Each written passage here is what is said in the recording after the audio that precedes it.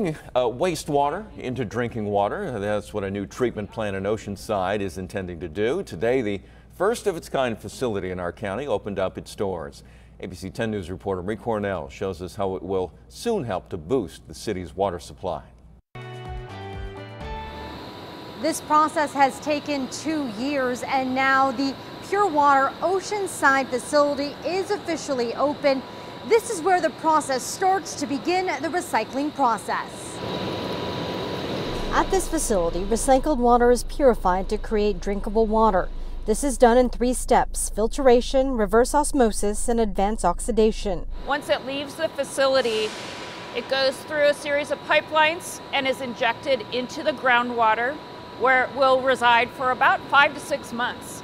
And then we'll pull it back out of the ground, treat it again before delivering it to our customers. Right now, majority of the water in Oceanside comes from an underground aquifer, but the drought has had an impact on that water supply. So researchers, scientists, and the city have come up with an alternative water source, which involves recycling potted water. This water reuse project is the first in its kind in the county, but other cities are working on their own alternatives. The city of San Diego was using water purification technology to clean recycled water, as is the East County Advanced Water Purification Project, which also looks to purify recycled water. So developing supplies that are local, like this one here, is really important.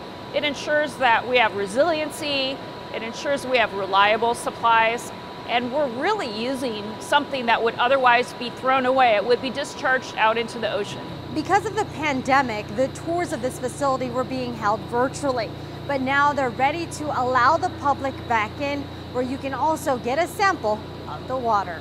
Reporting from Oceanside, Marie Cornell, ABC 10 News.